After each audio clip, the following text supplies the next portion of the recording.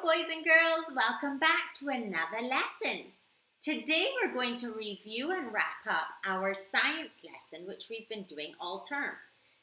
Now we remember that we are learning about the life cycle of a frog. Fantastic! And we compared it a lot to the life cycle of a butterfly. Just like the butterfly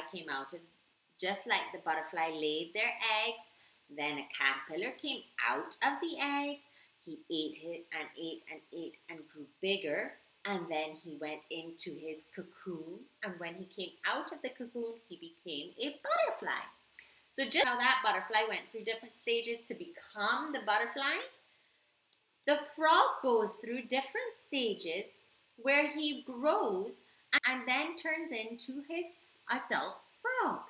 So let's begin and review what the 4 different stages we learned about during this term. Mummy frog lays the egg in pond stagnant water.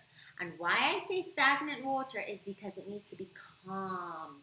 Because if there's a lot of movement and whatnot, it might destroy the eggs. So the mummy frog lays her eggs in stagnant water. Now, once the tadpoles have grown enough, they will hatch, and they will hatch into the water. Now, if they're in the water, can they breathe like how we breathe? No, they can't breathe like how we breathe. They breathe using gills, just like fish do. That's right. Now, when the tadpole comes out, he comes out and eats. His first meal is his egg, and then he goes on to eat algae. Now, algae is that green substance which I was telling you grows in ponds and seawater. Once the tadpole grows his back legs and his front legs, he becomes that's right, froglet. Now, the froglet is still swimming in the sea, so in the pond, so he's still using his gills. But he has grown his front legs and his back legs. So he's still swimming around using his webbed feet, and he is in the pond still using his gills, but he still has his tail. That's how we know he's a froglet. Now, once the froglet has grown enough, he begins to turn into the adult frog. The adult frog we can recognize because he has no tail and he's out of the water.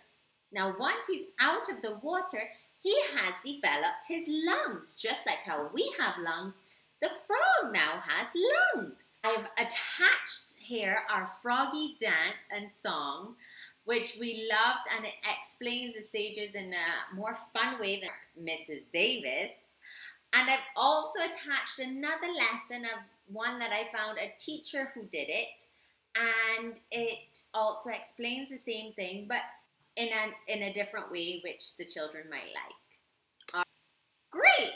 So now I want us to go through the different stages 1, 2, 3, and 4 using our pictures that I'm going to attach in this worksheet.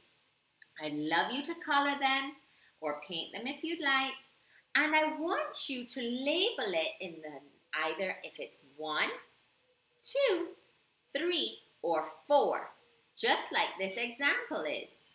Now, what I would like you to do is I would like you, once you've colored them, cut them out and stick them in the correct place. Mom and Dad, I would like you to facilitate this. I would like you to help them. But if they're having trouble identifying the stage correctly on their own, review the frog lessons throughout the week and then come back to that and see if they can get it independently. If they can get it independently, that's great. They've been listening and they've been following and paying attention.